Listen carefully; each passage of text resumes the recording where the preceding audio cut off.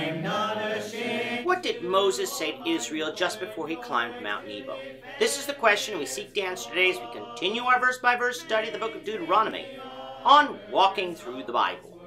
The glory of his cross. If you have a Bible with you, turn to Deuteronomy chapter 33. We're going to be reading from verses 1 to 6. If you don't have a Bible, don't worry. Just follow along with us on the screen. The version that we'll be reading from is the New King James Version. So Deuteronomy 33, beginning at verse 1.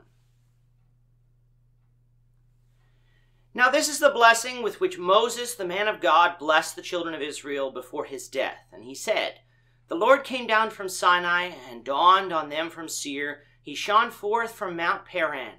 He came with 10,000 saints. From his right hand came a fiery law for them. Yes, he loves the people. All his saints are in your hand.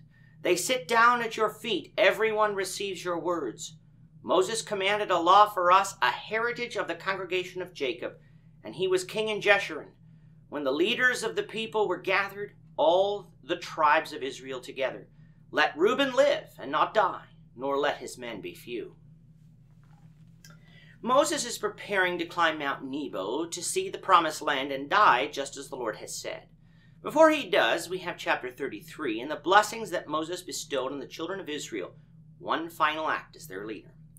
Listeners should compare these blessings from Moses with the blessings bestowed on the tribes from Jacob found in Genesis 49, for they resemble each other in many points.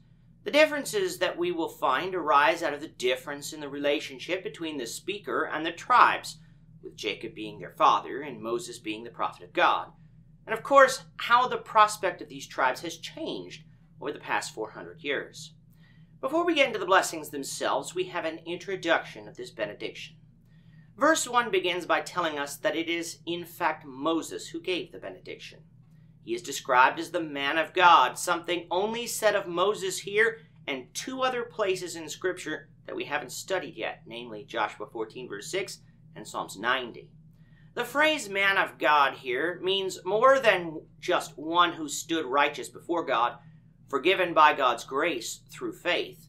The phrase carries with it the idea that Moses was the one divinely chosen of God as his messenger to speak the word of God to the people. Thus, this title being used here once again showed Israel the authority that Moses' words were carrying. Moses' benediction thus begins where it should, with God. Any blessings that Moses was going to bestow had to be given with God's approval, for God is the one who was going to be blessing Israel, because Moses was about to die. Thus, these blessings were not the mere wishes of Moses, but blessings bestowed on Israel by God. And as such, Moses describes God just who he is, the one who came down from Sinai and dawned on them from Seir, which is Mount Seir, and from Mount Paran, both mountains which can be found on our map in southern Edom. What this means is that the Lord has been with them in all their journeys, from the giving of the law on Mount Sinai through the wilderness wanderings all the way to the plains of Moab. That God was not simply a God present at Mount Sinai and nowhere else can be seen as a comparison to the false gods of the nations round about them, in that these gods didn't follow these nations anywhere, for they were not real. Wherever their image was, that was where they were, for the images had no life and no ability to function. The true God, on the other hand, could follow his people wherever they went. It is said in the New King James Version that God came to Israel with 10,000 of saints. The more accurate translation of this is that God came to Israel from among 10,000s of saints. In other places in Scriptures, we see that the throne of God is surrounded by angelic beings who worship him continually.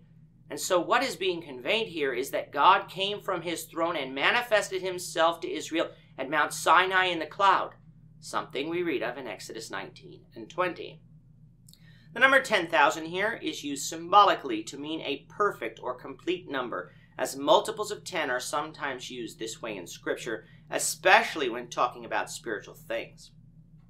When God manifested himself to Israel, from his right hand came a fiery law for them. This phrase, fiery law, is a little confusing as to what is meant, but the most likely meaning is that from the midst of the fire of Mount Sinai, that Exodus 19:18 speaks of, a law came. The reason that the law was given was because he loves the people and wanted them to be able to approach him in holiness. In other words, the law was given to Israel as a benefit, not a curse. It only turned into a curse when they failed to follow it. The Lord was their king in Jeshurun, which we said in chapter 32 was another name for Israel, and as such ruled over them and wanted to bless them through the law delivered to them by the hand of Moses. Having now shown Israel who would bless them, Moses now turns to deal with each tribe separately. He begins with Reuben, the oldest, though he will not be following birth order from here on out. Back in Genesis 49, Jacob revealed to Reuben that he was being stripped of his birthright for sleeping with Jacob's concubine. Jacob said that Reuben would not excel because of this, something that up to that point had been true, for recall that the population of Reuben had drastically declined from when they left Egypt up until this point. However, Moses was going to tell Reuben that they would not be wiped out, and his men would not be few. Now this didn't mean that Reuben would become great and numerous, for we know compared to other tribes he would not. However, the tribe of Reuben would not go extinct in Israel and would inherit, something that was a blessing to the ears of that tribe, no doubt. We'll continue with Moses' blessings, the Lord willing, in the next lesson. With that, our time is up for today.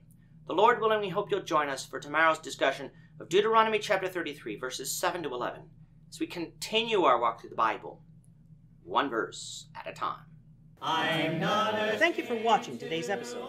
We hope that you found it edifying and ask that you not only subscribe to our channel and podcast, but that you like and share this episode among your friends, so that the saving gospel of Jesus Christ can go out to the whole world.